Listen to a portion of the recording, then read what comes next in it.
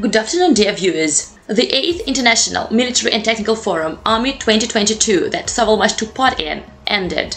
We will share the details of participation with you in the next videos.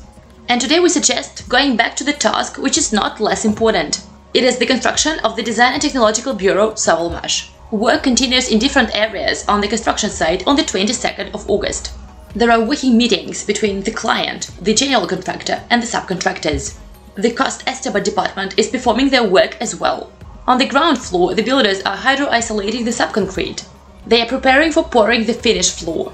It is taking place in the warehouse part of the pilot production building and the administrative building as well. The necessary materials are being lifted to the second floor for final works in terms of installation of inter-room partitions. Technical rooms for ventilation systems are being prepared. Work continues to close the thermal contour of the building. Doors and gates are being installed.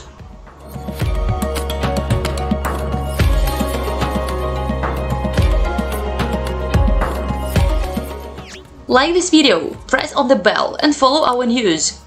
Be the first ones to learn the news about the company. See you soon!